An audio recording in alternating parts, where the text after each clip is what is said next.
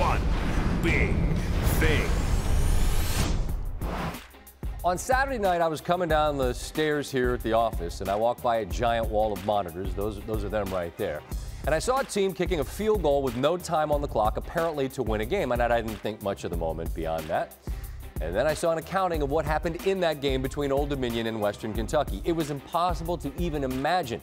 There was no doubt we were going to show it on Saturday night, but the Dodgers make the World Series. Ohio State gets rocked by Purdue, and then the Lakers and Rockets decided it was time to fight, and that last little curveball right before the show started meant that this impossible Conference USA tilt hit the cutting room floor. Then on Sunday, well, it's week 7 in the NFL, but this moment is too good not to be shared on the show before it's too late, and the time to show it is right now. Bowling Green, Kentucky on a windy Saturday night with Old Dominion trailing late by 7. And you see that in terms of explosive offenses, they're not one of them. So when they get the ball 79 yards away with let's call it $1:30 on the clock, down 7, the odds of tying it up aren't good. And Blake LaRusse's pass to Stephen Williams is no good. And then you got Isaiah Harper running around. Oh, where's the line of scrimmage? Now, this isn't Canadian football. That's a flag. So kind of a rough start here to the old drive. But now it's 4th and 2. Okay, 4th and 2. They're on their own 30 with like 40 seconds left. But hey, first down. So they need to put their foot on the gas quick. Here we go.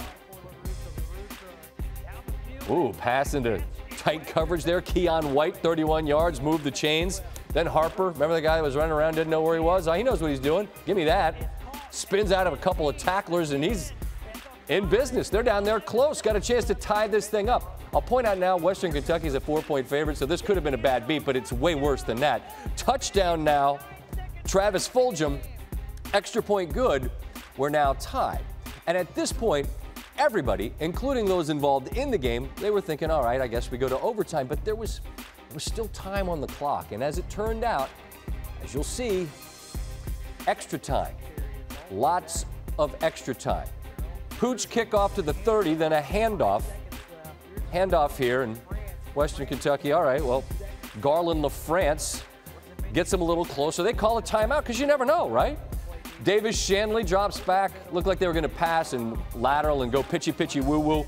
Except what happens here is Pat Toll with that extra little shove and can't do that. That's roughing the passer. And that leads to untimed down number 1. Bring on the kicker. It is a windy, chilly night in Bowling Green. And Alex Ranella kicks it, but that's right into the teeth of the wind. Watch where this lands. That's way, way short.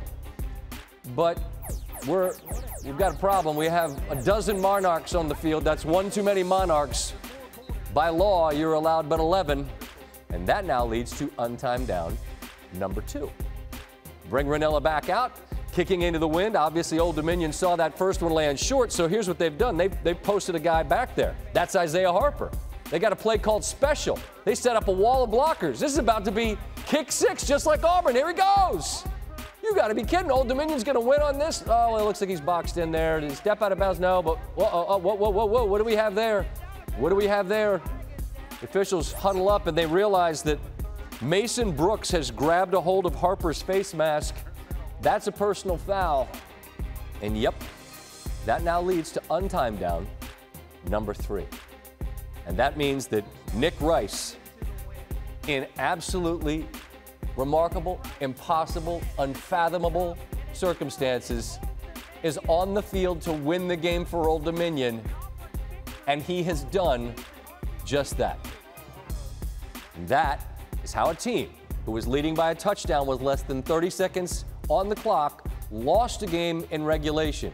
It was just the second game that Old Dominion has won. The other was against a then-ranked Virginia Tech team. Sports are goofy, but they're the best, always. Unless you're a Hilltopper fan, in which case, from the heart, prayers up.